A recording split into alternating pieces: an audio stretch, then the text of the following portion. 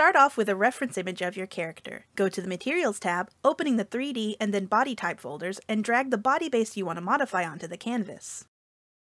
Open up the Settings window for that object, and in the 3D Figures section you can move sliders around to change the proportion of the entire body or just selected parts. You can use your reference image to help with these proportions. I advise that you start adjusting from the feet up, as that's where the model is anchored, so you won't have to constantly reposition the 3D model. Keep in mind that, with this method, you often will not be able to perfectly match your character. You will have to use your own pre-existing knowledge of anatomy, shapes, and volume to fill in the gaps. Even with these amazing tools available, you won't be able to get the most out of them without understanding the fundamentals of art first. Once you're happy with the model, register it as a material, giving it a name and slotting it into the correct folders.